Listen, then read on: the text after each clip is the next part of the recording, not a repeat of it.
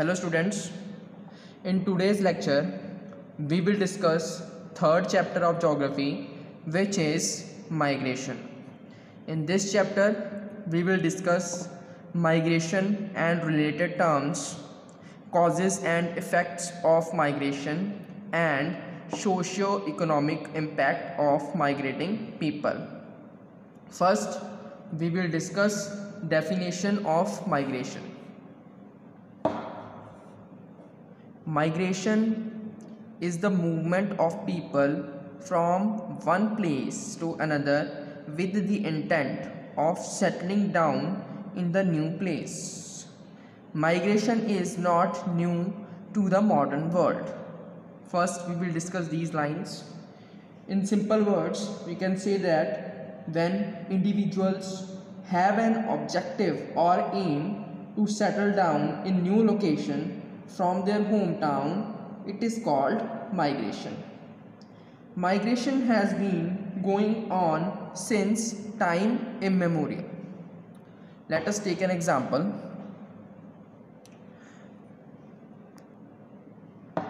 The period during Industrial Revolution in England and Europe, multitudes of people left Europe to escape poverty resulting from Industrial Revolution.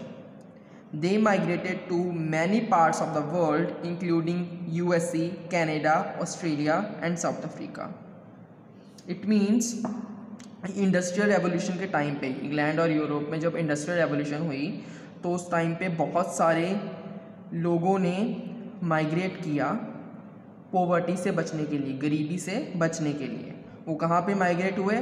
वो USA में migrate हुए, Canada में migrate हुए, Australia में और south Africa में migrate हुए.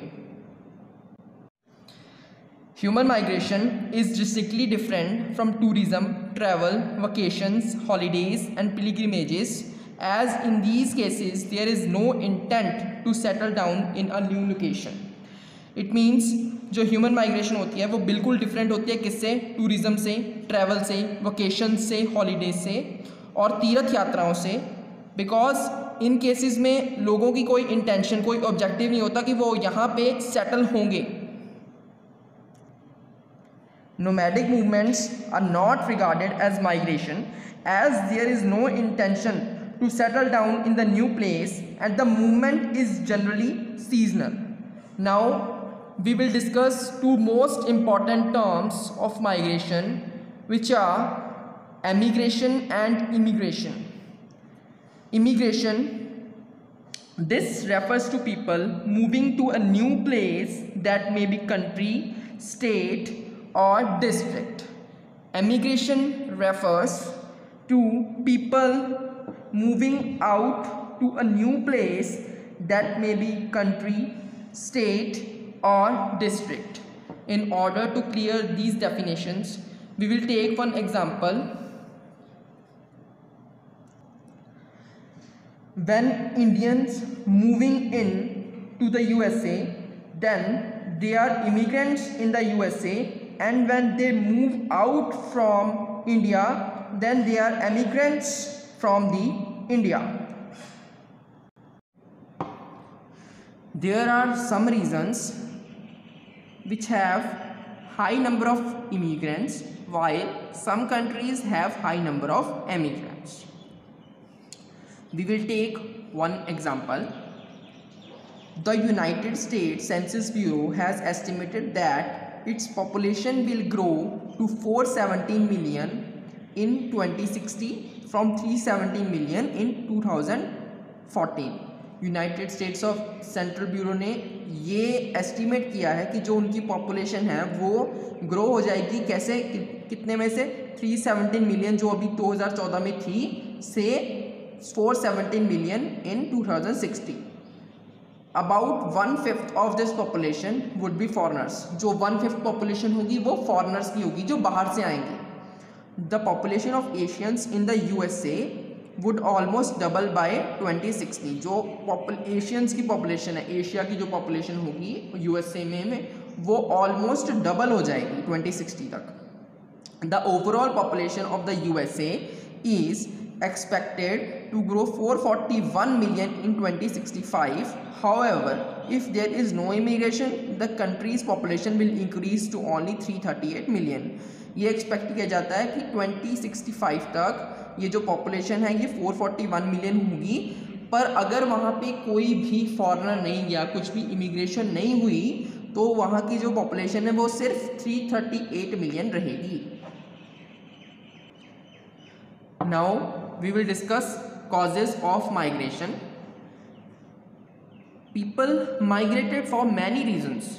There are two types of factors which affect the migration of people, which are push factors and pull factors. First, we will discuss about push factors, the factors which encourage people to leave their home countries. जो factors लोगों को encourage करते हैं, force करते हैं, वहाँ की मजबूर कर देते हैं उनको अपने होम टाउन को छोड़कर कहीं और माइग्रेट होने के लिए, उसको बोलते हैं push factors. Some of the common push factors are, सबसे पहला push factor war. War is the major push factor because of which many people migrate from one place to another, because in the war the life of the people is affected very badly. In order to get safe and secure environment, people move to another country from their hometown. Second one is natural or man-made conditions such as drought or famine, earthquakes and floods. For example, many local people move to Kathmandu for a better life after the 2015 earthquake. जो man made condition, natural conditions होते हैं, जैसे drought आ गया है ना, सूखा पड़ गया या फ्लड आ गया, बाढ़ आ गई, तो उसकी वजह से भी लोग मूव आउट कर जाते हैं उस जगह से. तो एक ऐसे एग्जांपल इसका है कि काठमांडू में जब अर्थक्वेक आया था तो उस जगह से निकलने के लिए लोगों ने मतलब बेटर लाइफ लेने के लिए वहाँ से निकल गए थे 2015 में. उसके बाद लोगों को बेटर फैसिलिटीज़ नहीं मिलती, that's why they move to another country in order to get better amenities like better education facilities, better infrastructure developments, better employment opportunities and better entertainment purposes. Now we will discuss pull factors. Pull factors, the factors that attract people to settle in another country. It means कि जो factors लोगों को अपनी तरफ attract करते हैं कि वो लोग वहाँ पे मूव हों, उनको बोलते हैं पुल फैक्टर्स. तो कैसे, कौन से पुल फैक्टर्स होते हैं? Better economic opportunities, better job opportunities मिलती हैं वहाँ पे, बेटर फैसिलिटीज़ मिलती हैं, safe and secure environment, free from war etc. and better cultural and political conditions, जहाँ पे उनको बेटर इन्वायरमेंट मिले अपने कल्चर को प्रमोट करने के लिए, और पॉलिटिकल कंडीशंस भी वहाँ पे जहाँ वहाँ की सरकार अच्छी हो. दैट्स वाई पीपल एक जगह से दूसरी जगह पे मूव करते हैं. Now we will discuss types of migration. First type is rural urban migration. People from rural areas migrated to urban regions in search of job opportunities and better lifestyle. Education and marriage are some other causes of rural urban migration. It means कि जो लोग rural areas में रहते हैं वो urban areas में migrate होते हैं, किस लिए? बेटर जॉब अपॉर्चुनिटीज़ के लिए या फिर बेटर लाइफस्टाइल के लिए, कि उनका लाइफस्टाइल है जो बेटर हो जाए, उनको अच्छी फैसिलिटीज़ मिले, उनका एंटरटेनमेंट पर्पस अच्छा हो. दैट्स वाई वो लोग रूरल से अर्बन माइग्रेट होते हैं. Second one is urban to urban migration. Urban to urban migration means urban migration takes place when people from cities move to other bigger cities.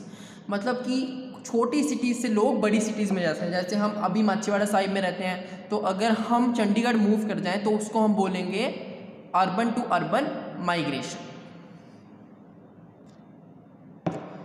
Temporary and permanent migration. People migrate to another place permanently with no intention of returning to their region of origin. Origin means birth. This is called permanent or long term migration. मतलब कि जब individuals की कोई भी intention नहीं होती कि वो अपने होम टाउन पे जहाँ पे वो बर्थ लिया उन्होंने वहाँ पे वापस आएँ, तो जब वो माइग्रेट होते हैं तो ऐसी माइग्रेशन को क्या बोलते हैं हम? Permanent migration. Now we will take one example. A person married to someone who resides in another country may choose to stay in the destination country forever and raise a family there. जैसे marriage होती है किसी में, तो जो लड़की होती है वो टोटली मूव इन कर दी है अपने हस्बैंड के घर पे, तो उसको हम बोलेंगे परमानेंट माइग्रेशन, क्योंकि उसने अपना घर छोड़ के अपने हस्बैंड के घर में मूव इन कर लिया है. Then on the other hand, some people migrate temporarily or for short term. Students often move to another region for higher education and may choose to come back to their region of origin after they complete their education. Some people do not have any intention of settling down in the new places. For example, that students who move to another countries or states, they just want to complete their studies and they come back to their hometown in order to make their future. Okay. Internal and international migration. Internal migration takes place when people move from one part of a country to another. For example, moving from Allahabad to New Delhi would be internal migration. Internal migration when we move from one state to another state. Like if we move from Punjab to Hyderabad, then it is called internal migration. And on the other hand, international migration takes place when people move from one country to another country. For example, if we move from India to Canada, then it is called international migration.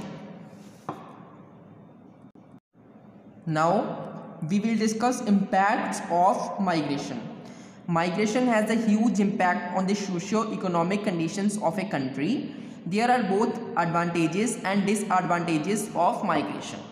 अब हम इन दोनों की merits और demerits देखेंगे कि migration के merits क्या होते हैं और डीमेरिट्स क्या होते हैं. First merit, there are fewer people that the government और authorities need to feed and house. बहुत कम लोग रह जाते हैं जिनको लोग खाना प्रोवाइड करना होता है या फिर जिनको हाउस अकोमोडेशन देनी पड़ती है. Second one is there is reduced pressure on land, other natural resources and lesser competition for jobs. जो अब हमारे जो इंडिया में है वो बहुत ज़्यादा कॉम्पिटिटिव देश है. यहाँ पे पॉपुलेशन की वजह से बहुत ज़्यादा कॉम्पिटिशन है. तो जब लोग यहाँ से मूव आउट करेंगे अदर कंट्रीज़ में, तो यहाँ पे पॉपुलेशन कम होगी, जिसकी वजह से कंपटीशन भी कम होगा और लोगों को जॉब्स अच्छी मिलेंगी, ज़्यादा मिलेंगी. Last one is there is money coming in through foreign remittances. जो बाहर लोग जाते हैं वो अपने यहाँ पे फैमिली को पैसे भेजते हैं, तो इस तरीके से हमारी इकोनॉमी अच्छी हो रही है. तो second one is disadvantages. Disadvantages क्या होता है? There is loss of young population who are the backbone of the workforce. Like जो यंग पॉपुलेशन होती है वो एक तरह से एक्टिव होती है, एक्टिवली काम करती है, पर जब वो दूसरी कंट्रीज़ में मूव आउट करेगी तो वहाँ पे जाके अपना 100% देगी, तो हमारा लॉस हो जाता है इस वजह से.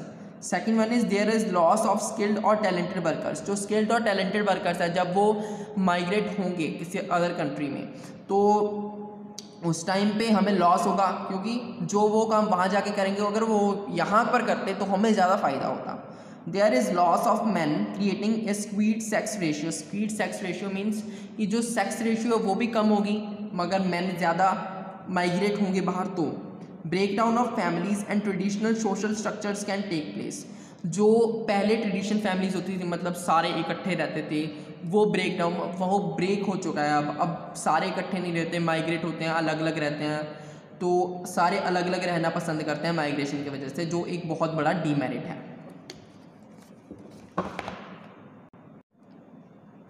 Now we will discuss about brain drain. What is brain drain? When the number of skilled people moving out of the country is more than what the country can replace, it is called brain drain. मतलब कि जितने people, talented people move out हो रहे हैं उतने आ नहीं रहे, तो उसको हम बोलते हैं brain drain. Typically developing countries lose their skilled labour and intellectual people to developed countries. अब जो डेवलपिंग कंट्रीज़ हैं वो अपने टैलेंटेड पीपल को लूज़ कर देते हैं. लोग कहाँ पे जाते हैं?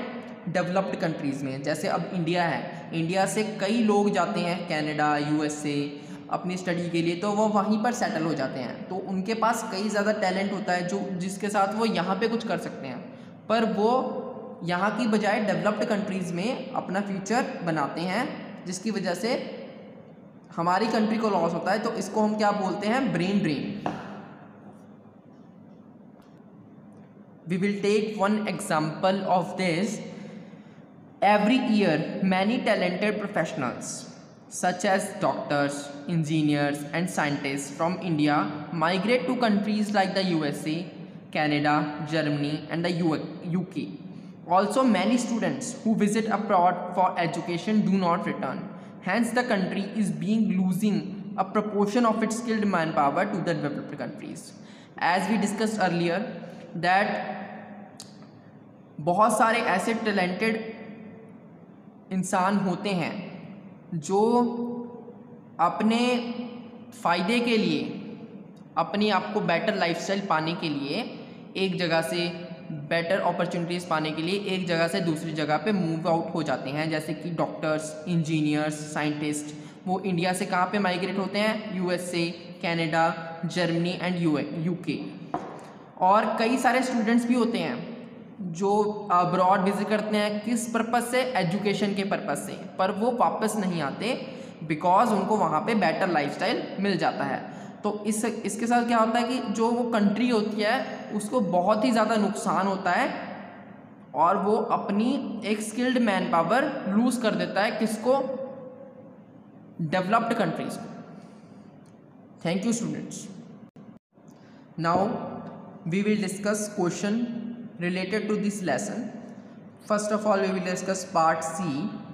First question is, what is immigration? Immigration refers to the movement of people into a country from other locations. मतलब कि लोगों की मूवमेंट एक कंट्री में दूसरी कंट्रियों से. जैसे कि यूएसए में अगर इंडियंस जाते हैं तो उसको बोलेंगे हम immigration. The people who move in to another country are और इमिग्रेंट्स. उनको क्या बोलेंगे हम? जो मूव इन करते हैं उनको बोलेंगे हम immigrants. Second question is, what is human trafficking? Human trafficking क्या होता है? When people help sneak others. Sneak मतलब सीक्रेटली हेल्प करते हैं. जब when people help secretly others into new destination and force them to work illegally. जब एक इंसान किसी दूसरे इंसान की इलीगल तरीके से, मतलब एक इंसान कनाडा में पीआर है उसकी, तो वो अगर इंडियन से किसी गुप्त तरीके से उसको अपने साथ लेके जाएगा ताकि वो वहाँ पे इलीगल काम कर सके, तो उसको क्या बोलेंगे हम? Human trafficking. Third one is, what is pull factors? Pull factors क्या होते हैं? The factors that attract people to settle in another country. Factors जो लोगों को अट्रैक्ट करते हैं अपनी तरफ ताकि लोग वहाँ पे सेटल हों, उसको बोला जाता है पुल factors. Fourth one is, what is push factors? The factors that encourage people to leave their countries are called push factors. ऐसे फैक्टर्स जो एनकरेज करते हैं, फोर्स करते हैं पीपल को कि वो लीव कर दे कंट्री, उसको बोला जाता है push factors. Last one is, how is migration different from travelling? Answer is, traveling means moving from a place to another place for a journey and returning to the same place. But migration is the movement of people from one place to another with the intention or objective of settling down in the new place. Thank you, students.